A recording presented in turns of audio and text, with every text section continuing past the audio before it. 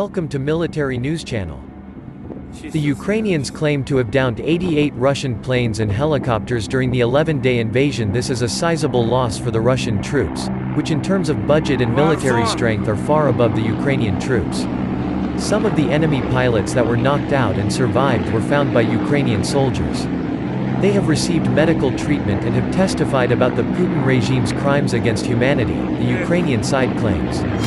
Russia, during the invasion, did tend to rely on conventional warfare by deploying troops, fighter jets and armored vehicles. On the other hand, Ukraine has a much more modern arsenal than Russia has. The modern weapons acquired by the Kiev regime proved to be quite effective in reducing the pace of the Russian invasion. Meanwhile, Ukrainian troops are carrying out defensive operations in the southern, eastern and northern operating zones to repel Russian troop attacks and regain control of lost territories.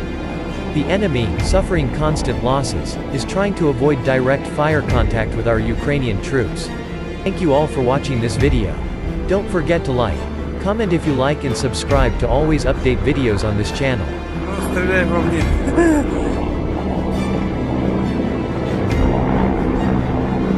О, и акула идет, акула вот она.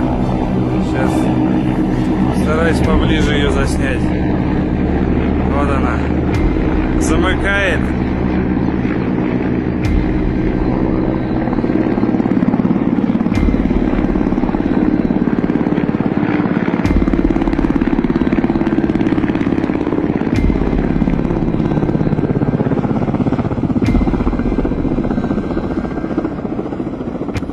Над моим домом летает, охраняет. Как комаров.